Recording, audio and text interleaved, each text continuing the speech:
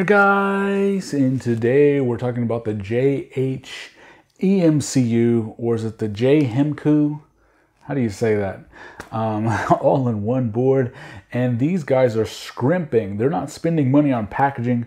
They're definitely not spending it on branding because I don't know what's up with the name of this thing, but what they are doing is passing all of those savings on to you, because this is a 30 amp toothpick all-in-one flight controller and electronic speed controller that you can get for $30-something. That's right, 30 amps for $30-something. This should be good for 2-inch, 3-inch, 4-inch, 5-inch, all the way up to 4S, and this really gives us a lot of possibility back into our micros. Now, this has been one of the hottest boards on the market, and the question is, do you spend a little bit more and go with that known brand recognition like a Diatone Mamba 25 amp board, or do you spend $75 and get the 35 amp board from Beta FPV, or do you take a chance, spend half as much and get this 30 amp board? So I'm going to have all three on the channel. I'm going to do a shootout video but comparing them all at some point, but we're really going to put this one to the test. I'm going to put this into a 5-inch pod racer, run it on some 4S medium-sized motors. Probably a 16 series or 18 series, who knows, maybe we'll try something even a little bit larger.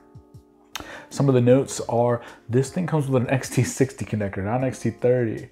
So that really means that they're making a bold statement about just how powerful they think this is. Now, it has 2 full UARTs, which will make it totally usable for the DJI system and Crossfire, which is really what you want these days. And in addition to that, it has the MPU 6000 gyro, the gyro that we all know and love. Don't fool around with any of those other gyros, guys. Let's pour over everything. Note that this is powerful. It comes with an XT60, not an XT30. Comes with a set of gummies for mounting. It comes with some nice thick wire that you're going to want to be able to use to run 4S on this bad. The connectors, if you actually want to use connector motors, I think that's probably a waste for something this powerful. It does not come with a capacitor, but my understanding from the Kebab group is that you are absolutely going to want to run this with a capacitor. So I really do like the direction that we're heading with beefier and beefier all-in-one boards, allowing you to have builds that are easier, faster to get going, simpler, and as long as we can get these in a state where they are actually reliable, we're getting closer and closer to that. I'm gonna have a shootout very soon with this one, the Mamba 25 amp, the Beta FPV 35 amp, to see which one is the best value or all of three of those, which ones can handle what you're gonna throw on it. I feel like I feel pretty comfortable throwing these onto anything lower than like a 2204 motor or something like that. I'm thinking we're very close to being able to actually fly some 5-inch freestyle on these, maybe one more generation.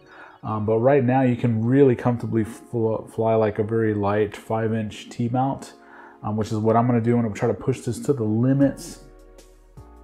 And, you know, we'll see if this can really replace some of those boards. That really makes it a lot more versatile for being able to configure your builds with the DJI system or an analog system and keep it very, very light.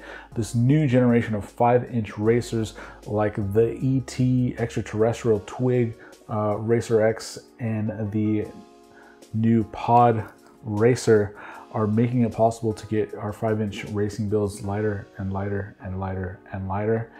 And if these can really hold up to the abuse, perhaps we'll all be racing with something that's a little bit smaller, a little bit lighter, and potentially, if it can actually survive, a little bit cheaper and easier to build up spares. Thanks, guys.